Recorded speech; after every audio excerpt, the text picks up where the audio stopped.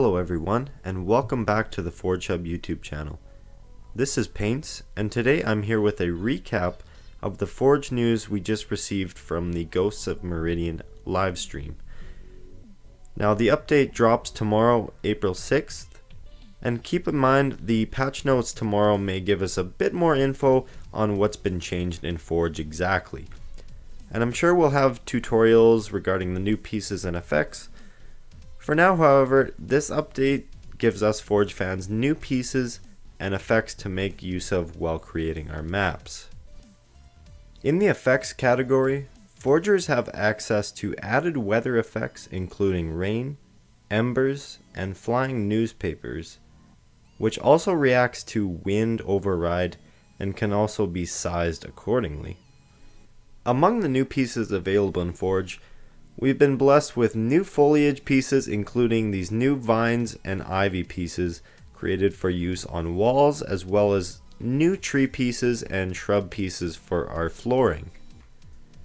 This eliminates the need to rotate our previous tree pieces, which resulted in using a lot of performance budget to create your desired foliage effect. To add to the ease of use in the foliage category, we've received new grass patches to aid in creating overgrowth effects and added detail and variation in grassy areas. Perhaps the best part about the new foliage is the inclusion of the option between choosing regular or snow-covered pieces. This gives Forgers more freedom when creating snowy themes without having to sacrifice a lack of atmosphere.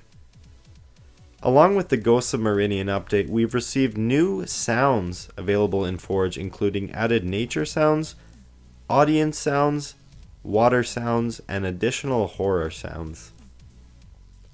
We now have vehicle blockers, and I really can't wait to see what the minigame and Forge community in general will do with that option. And finally, at the end of the stream, we saw a teaser for what 343 is working on for our next update. I'll leave you guys with that. Thanks for watching. This has been Paints with the FORGEHUB YouTube channel, and I'll talk to you guys next time.